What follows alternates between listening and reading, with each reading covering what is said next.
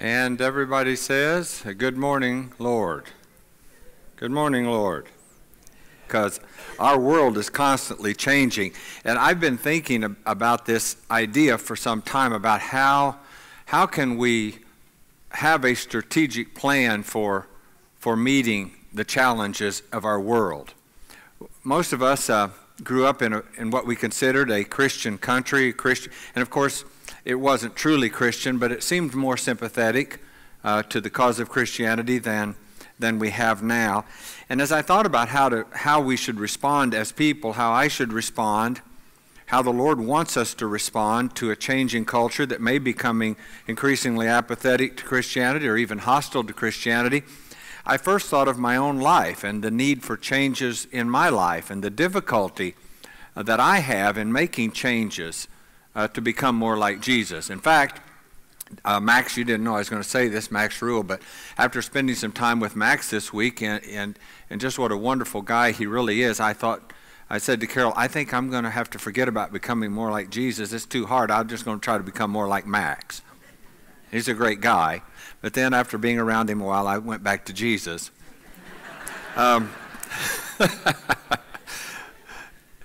You know, all kidding aside, there are a lot of people in this congregation that I should aspire to be more like and on my way to becoming more like Jesus, that's for sure. And so I started with myself, and I just said, boy, you know, it's really hard. It's hard to become more like Jesus. It's hard to be more holy. It's hard to, well, frankly, it's hard to be as Christian as I would like to be, and I fail, and I wanted to start with that. And so sometimes we look out at culture and we say, wow, culture's messed up and it's harder to be a Christian today and people don't care about the values that we care about. But I look in the mirror and I say, you know, I don't care enough about the values that I care about. And that's where we really need to start as a church. And I think any plan that we might have on how we would respond would be beginning with self. Every day with Jesus. What's going on? What's the plan today, Lord? And sometimes there was a bigger strategic plan. I wonder in Jesus' day, with the Roman occupation, forced taxes, and so many things that were difficult, it wasn't easy to follow Jesus then. And most of the time, Christians throughout history have lived in a society and culture that was antagonistic to the things that they were trying to accomplish. In fact, the New Testament is a struggle for us to understand because it was written to people, by and large, who were suffering and in suffering circumstances. And I sometimes think that when difficult times come, we can understand the Word of God more because it was written to people who weren't living in a Christian nation. And sometimes we're disadvantaged because we can remember back in the 50s and 60s when, at least when those who opposed Christianity were quiet about it, and we might therefore think it was a more Christian nation when in reality it wasn't. But we are comparing today to then. And that's an unenviable position for us because we like the fact that it appeared and was perhaps even more friendly to Christianity than it is today. But most people who have ever lived and tried to be a Christian have not lived in Christian nations. Welcome to the 21st century. Welcome to Neosho. Welcome to a place where Christianity is not respected. It's always been that way. Think about the Great Persecution. There were actually 10 persecutions that are documented before Constantine became a Christian and Christianized the Roman Empire. I don't know if there were actually 10 or 9, and they just liked 10 because there were 10 plagues in Egypt, and they wanted to make it all round out. But in 303, there was this great persecution, and I want to read some things that I researched on it. In 303, Galerius persuaded Diocletian to issue an edict to demolish all churches in the empire. This is 300 years. And make holding secret religious meetings a capital crime. So not only are we going to tear down the church, if you're meeting in your home and secretly, you'll be put to death. Church property was confiscated. Christian books were burned in public squares. Judges were to hear any accusation against a Christian, but Christians were not permitted to complain of any injury, and the added incentive was that the informer received the property of the Christian against whom they informed. I mean, they're really wanting to root out Christianity and destroy it because the old gods were being neglected. Christianity was gaining the upper hand. When the edict was posted in Nicomedia, which is modern-day Turkey or in that area, Georgia, Albania, in that area, a Christian tore it down and was burned to death for it. Diocletian was opposed to bloodshed, but after 2 fires in his palace, he changed his policy. When Diocletian was ill, Galerius issued a 4th edict that required everyone to sacrifice to the gods, to the emperor, on the pain of death. At Thebes in Egypt, several hundred were tortured and put to death in one day. The Christians ignored the torture, spoke of their devotion to God, and sang to their last breath. A little town in Phrygia in which all were Christian was surrounded by soldiers and completely massacred. Later, when authorities ordered the killing to stop, orders were given to gouge out eyes and maim one leg. Eusebius records that elders in Nicomedia, Tyre, Emesa, Gaza, and several in Egypt were all killed. Now, it hasn't always been that Christians lived in Christian nations. So welcome to the real world. And it does us little good to complain about the status of the world in which we live. It's discouraging and it's a waste of time and energy. And it's not something that I read that the apostles and Jesus and others did when they were faced with cultures that were opposed to their teaching. And as I thought about this lesson, beginning first with myself and realizing there's so much work to be done right here that it ill behooves me to speak of the work that those who oppose Christianity need to do, I began to think that humility is so important as we think about this issue. And the humility that I see in Jesus and in Paul and in the early Christians, a certain passivity even of love. Not apathetic, but love. Not with a sword, but with the Word of God, the sword of the Spirit. Not with a high and mighty attitude, but one which came alongside the culture and said, dear brother, dear sister, you're in the wrong here. But not so much pointing out their wrong as pointing to Jesus. And so that led me to think how God responded when he looked into the world and saw what we obviously see with the increased communications that we have with ever-increasing measure. He sent his Son. That was God's response to a world out of control. And when I think about that, it says so much to us about the kind of response we need to have. It's almost like we say, yeah, God sent his Son, yeah, but we got real problems right here in River City. As if there's a disconnect between what God did with a world that was out of control and how we should react to a world that's out of control. God looked down and he said he so loved that culture that was out of control that he sent his only begotten Son, that whosoever believeth in him should not perish but have everlasting life. Can you wrap your mind around the heart of the love of God in a culture that was opposed to his holiness in every possible way? It's impossible, isn't it? Jason spoke of it. But the great love that God has for a world that's culturally out of balance, whose values are just the opposite of his values. In fact, while he doesn't hate them, he loves them, he hates the things that we do that are wrong. It is so opposed to his very character. But can we wrap our minds around the idea that when he looked at that culture, he loved it? He loved it. Not what he was seeing that was wrong, but the people. And that's the first beginning, I think, of trying to make a change in our own life and in the lives of those we meet with whom we disagree. And that is to look within our heart and say, would we send Jesus? Is our love for them so great that we would die for them? And until perhaps we approach to understanding this, we're not ready to discuss what needs to be done in culture. Perhaps we're not ready to cast the first stone at those who seem to be particularly egregious to us in their behavior, who have not had the respectable sins that some of us have, but they have the more what we have called disrespectable ones. We need a plan. We really do. A plan to deal with the culture. A strategy. And you may be surprised with the 3 things that I came up with today. Yes, this is a 3-point sermon, so you'll know when it's over. Let's read 2 Corinthians chapter 10, verses 3 and 4. For though we live in the world, we do not wage war as the world does. If you're doing what people on the other side are doing, you're already probably not doing right, because you're setting up a conflict that is not love.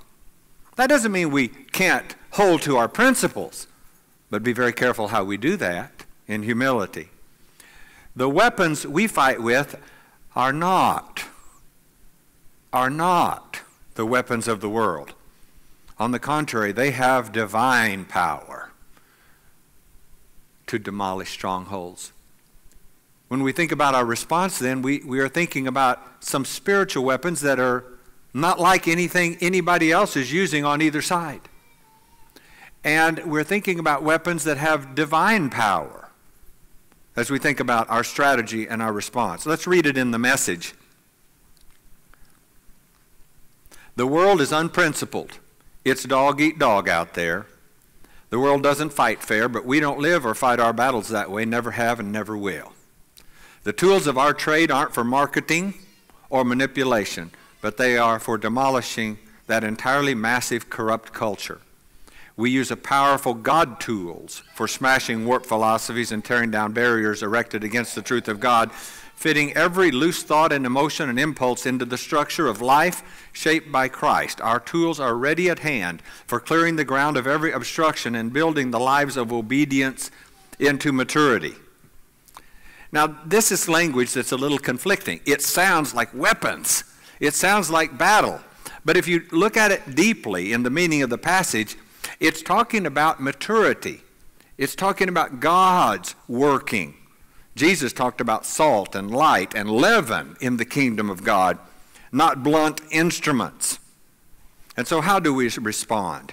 If God sent Jesus into a world, and that was his response, would you mind if I said the first thing that we need to do is understand that God's plan was to exalt Jesus, and it still is. And so if that was his plan, I want to suggest that the first response that we have in a culture that is opposed to the Lord is to exalt Jesus. Now, you know, that just doesn't seem as effective as joining a political action committee or marching or picketing, and I'm not saying that those aren't things that at time to time need to be done, or to getting up a mini militia and threatening what we're going to do if government comes our way. No, God's plan was to exalt Jesus. And so I'm thinking, I want God's plan. And so how do I respond to a culture that's out of control? I point them to the only person that can help them. Even if they agreed with everything I thought about morality, even if everyone agreed with everything I thought about what was right or wrong, would that make the world a better place if they don't know Jesus and they don't have the power of the Holy Spirit in their life to help them? We're already struggling, church, aren't we, with our own sins and becoming more like Jesus? The answer is to exalt Jesus. When God looked in the world, he sent Jesus. When we look in the world, we send Jesus. We take him with us. We speak of him. He becomes a part of our lives, a more and more, a greater part. In Romans chapter 1, 28 through 32, this was what the world looked like, according to Paul, when God looked down before he sent Jesus. They did not think it worthwhile to retain the knowledge of God. God gave them over to a depraved mind to do what ought not to be done. They became filled with every kind of wickedness, evil, greed, and depravity. They're full of envy, murder, strife, deceit, and malice, gossip, slanderers, God-haters, insolent, arrogant, boastful. They invent ways of doing evil. They disobey their parents. They are senseless, faithless, heartless, ruthless. And they know that God's decree is against that and that deserve death who do it, but they not only do it, but they even approve others that do it. That was the situation. And God, according to Romans 3, verses 23 through 26, this was his response. All have sinned and fall short of the glory of God, and they are justified freely by his grace through the redemption that came by Christ Jesus. God presented him as a sacrifice of atonement through faith in his blood. He did this to demonstrate his justice because in his forbearance he had left the sins committed beforehand unpunished. He did it to demonstrate his justice at the present time, so as to be just and the one who justifies those who have faith in Jesus. Do you see God's response to a world that's out of control? He sends Jesus and offers redemption. He justifiably crucifies Jesus. Jesus pays the penalty for all the sins of the world. And now through faith in him, God is both just in that he punished sin and merciful and loving in that he offers a way for everyone to respond, even as we continue to struggle with sin, to be forgiven and to be clean, to be made righteous by faith, and to live more like Jesus. Titus 3 verses 1 through 6 says this, remind the people to be subject to rulers and authorities, to be obedient, to be ready to do whatever is good, to slander no one, to be peaceable and considerate, and to show true humility toward all men. There it is. At one time we too were foolish, disobedient, deceived, and enslaved by all kinds of passions and pleasures. We lived in malice and envy, being hating. We were like that. But when the kindness and love of God our Savior appeared, he saved us. You see that? God sent his Son. Not because of righteous things we have done, but because of his mercy. He saved us through the washing of rebirth and renewal of the Holy Spirit, whom he poured out on us generously through Jesus Christ our Savior. We can't go to the culture and say, you're wrong, you're wrong, you're wrong, and set up militant opposition. We go to the culture and say, I'm wrong. Let me tell you about Jesus. God sent his Son. We exalt Jesus in this culture. And you say, well, that'll never solve the problem. Well, let me tell you something. The problem then will never be solved short of the Lord's return when he restores all things. You'll have to live with that. But that was God's response. I mean, you could say, God, you failed. You sent Jesus and look at the world. But those of us who understand know that the Lord in his love reached out and made a way, the only way possible for people to come back to him, and the only way possible for people to be changed in that process through the power of the Holy Spirit in their lives. And so when we confront culture or see culture that is opposed to what we're doing and our values, we first look in the mirror and say, yeah, that's me. Then we're reminded, yeah, that was me even more. And you know what? God loves you. You know, if you can't put your arm around a culture, then you'll never be called a friend of publicans and sinners, will you? Galatians 4, verses 3 through 5. And also, when we were children, we were in slavery under the basic principles of the world. But when the time had fully come, God sent his Son. That's his response to this world, born of a woman, born under law, to redeem those under the law, that we might receive the full rights of sons. In Romans chapter 13, Paul writes something that is very difficult to accept. Everyone must submit himself to the governing authorities, for there is no authority except that which God has established. The authorities that exist have been established by God. Well, you mean the ones that are opposed to God? It doesn't say. It says all. Consequently, he who rebels against the authority is rebelling against what God has instituted, and those who do so will bring judgment on themselves. For rulers hold no terror for those who do right, but for those who do wrong. This is the basic principle of criminality. Do you want to be free from fear of the one in authority? Then do what is right, and he will commend you. For he is God's servant to do you good. But if you do wrong, be afraid, for he does not bear the sword for nothing. He's God's servant, an agent of wrath to bring punishment on the wrongdoer. Therefore, it is necessary to submit to the authorities, not only because of possible punishment, but also because of conscience. This is also why you pay taxes. For the authorities are God's servants, who give their full time to governing. Give everything what you owe. If you owe taxes, pay taxes. If revenue, then revenue. If respect, then respect. If honor, then honor. But wait a minute. The IRS is partying. You see, surely you don't mean that when the government is doing things opposed to Christianity, we're supposed to do this. Do you know who was the emperor when Paul wrote these things? Nero. He burned Christians in his garden for lunch, you know. He lighted the night with the human candles that he created. The Roman Empire was not a perfect system by any means. And Paul writes this, what we just read, under a system of government opposed to Christianity. Can you hear this? Can you hear it? In 1 Corinthians chapter 2, verses 1 through 9, Paul gives his attitude.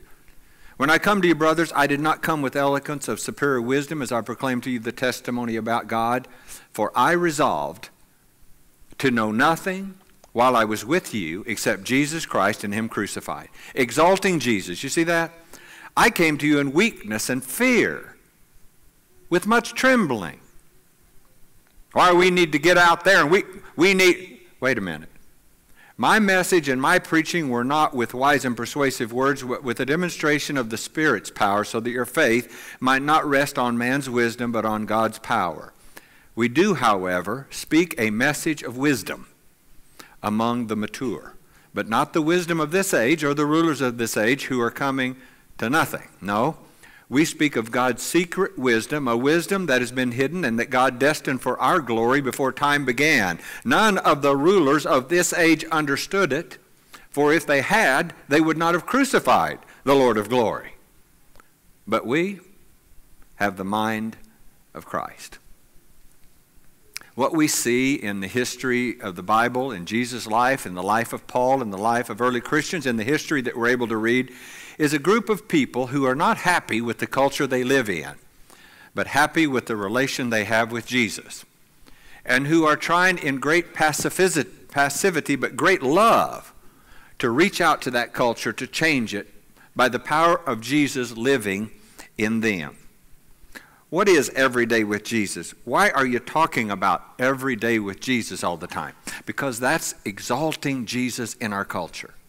That's exalting Jesus in my heart and in my life. It's imperfect, but when God looked at this world, he sent Jesus to us. And so my response to sin in my life, my response to a culture opposed to God, is to send more Jesus. Amen? We need to be reminded that God has exalted Jesus. In Philippians chapter 2, verses 9 to 11, we can read that Jesus humbled himself. He became obedient to death on the cross. Wherefore God hath highly exalted him, and given him a name that is above every name, that at the name of Jesus every knee should bow in heaven and on earth and under the earth, and every tongue confess that Jesus Christ is Lord to the glory of the Father. Just more confession of Jesus, more exaltation of Jesus. That's the answer. That was God's answer. You say, well, that's not enough. It is enough, and it will be enough. And those of us who have experienced forgiveness of our sins, we've forgotten what it's like to be enslaved, what it's like to be lost. And now we want to fight those that are lost, that are enslaved and trapped. That's never been the Lord's way. It's never been the answer to be strident, to be militant. It's never been that way. But it's always God's love. Humbly, look how Jesus came. They're all tempting him. Straighten things out. He says, well, I think these authorities are going to kill me. I believe they will. But in 3 days, the Lord will raise me up. Do you see that attitude? Can that permeate our hearts as we live in a culture that is increasingly opposed to what we would like to see? I just want to thank everybody here for being a part of the culture of Jesus, for being open and friendly to those with whom we disagree, for not feeling that the argument must be won when it is the heart that must be won. Jimmy, you can jump in here anytime. You're doing great. And I'm just thinking that it's a blessing. And I don't want to be caught up in the warfare of this world, because our warfare is a spiritual one. It's a spiritual one. And sometimes we wonder that when we're confronted with evil, that just exalting Jesus is enough, but that's what God did. And I want to challenge us to continue to be that way. Every day with Jesus is the answer, because it changes us and makes us more salt and more light and more leaven. And it encourages people in the only direction that can bring them salvation and make any lasting change within them. And so while the wrong often seems so strong, God is the ruler yet, and that ruler sent Jesus, and my response to whatever in my own life or others is more Jesus, more exaltation of his name and his values and his truth. And the greatest attribute that Jesus had apart from his love was his humility, his absolute humility, and how he came alongside people and did not set up the confrontations. You say, well, what about those religious leaders that he opposed and violently? Well, that's what I'm talking about. Let's don't become like that. But when he met sinners, he reached out to them. Why, he allowed Judas to carry the bag for 3 years and steal every day. This is the kind of humility he is. He's not fixing everything. He's appealing to the heart through love and humility and a better way and revealing the Father. And this is the hope for this culture. You say, well, we can't change the whole culture. No, but we can start right here, and that's a big job. That's a big job. And then in the world in which we go, Jesus taught us to pray, thy kingdom come, thy will be done on earth as it is in heaven. Thy kingdom come, thy will be done on earth as it is in heaven. I can't control the whole earth. Even God doesn't try to do that because of the freedom he gives us. But in my world, the kingdom can come with increasing glory. In my world, his will can be done. That's the strategic response of the church. That's the strategic response that we need to have when we're out in the world and we're confronted with those things that oppose us. And there's something that wells up in us that says fight or flight. Becoming more like Jesus gives us a peace that passes all understanding and a joy even in that circumstance. We've won this battle. If you're the kind of person who likes to win a battle, we've already won this battle. Read the book of Revelation. We know how it ends. Our concern ought to be the people who are enslaved in this battle and are lost. And we have yet to figure out how to confront, and I hate to even use that word because confrontation is involved in that. We've yet figured out how to come alongside a world that's opposed to our values and befriend them in such a way by exalting Jesus that they are won over. The early church did this, and in 300 years, Christianity became the religion of the empire. There was a lot of blood, and there was a lot of tears, and there was a lot of trying to do what Jesus did in his last hours, in their last hours. And resistance wasn't really part of that game. And so the challenge for us is to look at God, what he's done in response to things, and to look at what Jesus did in response, and the apostles did in response, and the results they had, and compare them with our confrontational attitudes that isolate us more and more from the very people that we need to be finding a way to reach. Because, a person will give up any sin, or at least try to, if they know Jesus. That's the key. Exalting Jesus. We'll deal with this some more next week.